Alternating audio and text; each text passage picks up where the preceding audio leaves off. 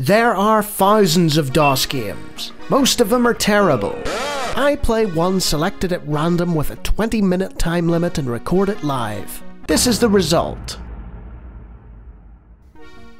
Welcome, ladies and gentlemen, to another random DOS game show. And unfortunately, it's Skunny.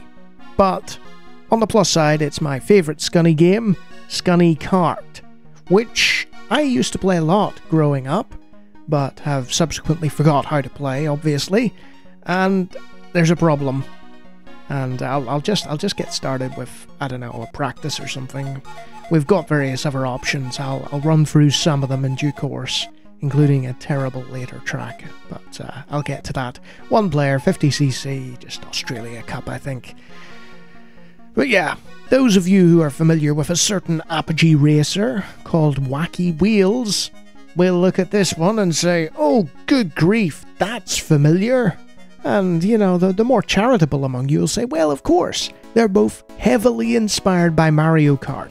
So here we are as Handbag, and before I waffle on any further, the controls are Control and Alt to turn, and Shift to hit that accelerator. And you've got various power-ups, and various things you want to avoid, like that smashing teddy bear, which is horrific.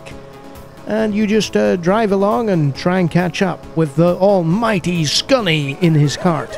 Ah, ghosts. And here is the problem. You look at that, you think, well, that sounds familiar, doesn't it? That's because that is the Terminator, and they've just ripped that sound. This wasn't uncommon in the DOS shareware scene. You know, it wouldn't be the first game to do it, but, and this is the big but, yeah, they went even further with this one. There was a fella called Andrew Edwardson, and he approached a certain company, Copysoft, and said, hey, I've got this prototype for a kart racing game. Would you be interested? And they said, no, we're not interested. So he sent them a CD, and on that CD, or floppy disk perhaps, I'm not sure, was the source code of the game. So what did Copysoft do with that? Did they call up Andrew and say, hey, you left a CD with all the source code on it? No, they didn't. They didn't do that at all. So instead, they took the beta version and they changed all the graphics and sound effects, and then renamed it with their token rodent mascot Skunny, and ended up releasing it before Wacky Wheels was complete. And the problem with that is, well, the frame rate is slightly lower, and Wacky Wheels has this thing called a handbrake turn. Drivers may be familiar with that, but trying to do some of these courses without a handbrake turn is a complete disaster. And the thing is, DOS, I mean, it had a few kart racing games. I mean, it had like Manic Karts and BC Racers and stuff like that. But the jewel in the crown is obviously Wacky Wheels. This is very, very similar to Wacky Wheels. So Wacky Wheels fans might play this and think, oh yeah, this isn't bad, because of the lack of amazing karting games for DOS. But it's not really a game. I mean, it is, but it isn't. It leaves a sour taste in the mouth, because at the time, we had no idea.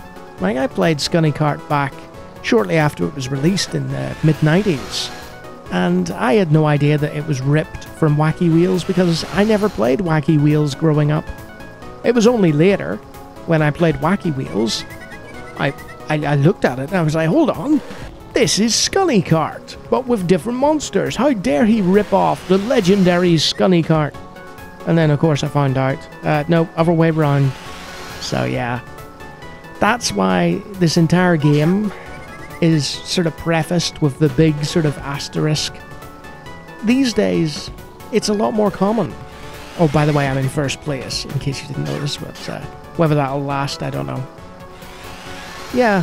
You get a whole pile of asset flips, you get people using the same code or reusing code, and more recently you get people who just have AI write the code for them, reusing code. You know, gone are the days of the likes of Chris Sawyer who could just code anything from scratch. Instead, you have a preponderance of really, really mid-tier garbage. And that's unfortunately part of the legacy of Copysoft and Skunny. So, we've had a little race. You can see what it is. Let's just show you how irritating it can be. This is the UK Cup, Track 1. And if you've never played Track 1 on the UK Cup, prepare yourself, because this is going to be a complete nightmare. Now, you'd probably think, oh, we'll pick Handbag, he's fast. And, you know, you could go with Handbag. I wouldn't recommend it, though. And you'll see now. You'll be looking at this and you're thinking, yes, that's typical UK weather. Glacial. Oh, dear. It's like Scandinavia, not the UK.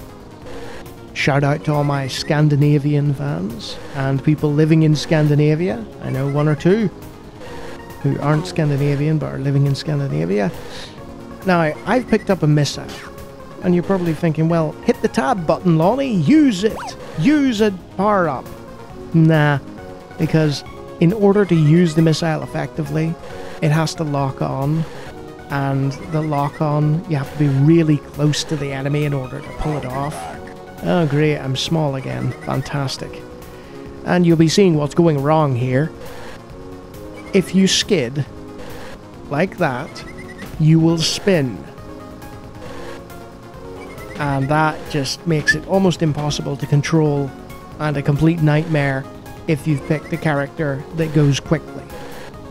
And there's a Chris Asic video on this on Pixel Amusement, which goes into more detail as to what went wrong essentially with the gameplay, and he's quite harsh on it as well, and rightly so. It was through his video that I'm playing Wacky Wheels that I found out, oh, hold on, this is complete rip-off. But in today's modern gaming age, I guess, those sins aren't really so bad anymore. Everything is a copy of everything else. Everything seems to have been done, and everyone has run out of ideas. It's very sad. You know, we live in a world where it just feels like everything is a shallow retread. And whether that's an age thing, whether that's just us getting older and having seen everything before. Oh, I briefly passed the guy at last. That won't last. Won't last. You get what I'm saying. It's unfortunate. Yes, I'm waxing philosophical about the nature of modernity while playing Skunny Kart, because honestly, there's not much to see here. You know, if you are aware of Mario Kart or Wacky Wheels, then you know exactly what's here. And I ranked out, because of course I did. It's the UK Cup, which is the most difficult one. Also, annoyingly, the computer can get high scores. So, if it runs a perfect race, then that's it. You know, there's no chance of you getting a high score. It'll try and convince you to play the UK Cup again, but I don't think we will. I think we'll exit out of that, because that was horrific. There's one more mode, though, that I'll show you, which, again, I'll not really play it properly, but you can see that it was sort of tacked on. There's no time trials either or anything like that to practice the races or anything. There's Battle Zone, though, which you can either play against your, you know, comrades in arms locally, which is what I used to do, or you can play against the computer and get completely spanked. The Battle Zone maps are a little different, but they're not that great, and you'll see the problem. So I'm going to do a brief fade out here, and we'll get into Battle Zone. There are various power-ups on the Battle Zone map, like invincibility or invisibility. You have 3 balloons, and your job is to protect them, and the computer's job is to pick up a missile like that, hunt you down, and destroy you. And they will do that quite effectively. You can see on the computer's split screen, that is slowly homing. And that homing missile, it can miss, like it did there, but yeah, it's a matter of time before the computer hunts me down and gets my balloons. Now, I could try and grab a missile and, you know, make a showing of it, but I'm not that confused by it. Yes, there are Simpsons clips, there are Looney Tunes clips. I mean, it's just the copyright of this game. I don't know what they were thinking. Like, they'll never be able to sell this ever again. I don't think. Maybe they have. I must look that up sometime. But yeah, I'm fairly certain at this point that all these sound effects have been ripped off. And that's really sad. Really unfortunate. You know, maybe they didn't have the money to get their own sound effects or whatever, but it just leaves a bad taste in my mouth now. Because gameplay-wise, there is a game here. It's not terrible. It's not great, but it's not terrible. You know, I think I might just sabotage myself at this point. You can do that in the race when you're down to one balloon. There you go. Okay, so he qualified. That doesn't actually mean anything, because you don't qualify in the battles. And I ranked out. Apparently they just didn't bother changing the programming. And that's on version 1.4. So what is Skunny Kart? Skunny Kart is an unashamed rip-off of Wacky Wheels. But not as good, because it's based on a beta version of the code that was stolen. There's no point in playing Skunny Kart unless you have absolutely exhausted Wacky Wheels and Mario Kart. If you have and you've played the Manic Kart series, then yeah, I suppose you could lump for Skunny, but I'd probably even play BC Racers before this. It's a shame, really, because a lot of the stuff used here is good, it's not Copysoft's to use. And if you like me talking about random DOS games, I do it all the time. Feel free to take a look at the hundreds of other videos, and if you like what you see there, you can always subscribe. And if you can copy Lawnie, but choose not to because you're an ethical individual, then you might be one of my wonderful patrons or members. Look at those great names. So yeah, that's the end of that. Thank goodness I got that over with. Another Skunny game down the drain. Until next time.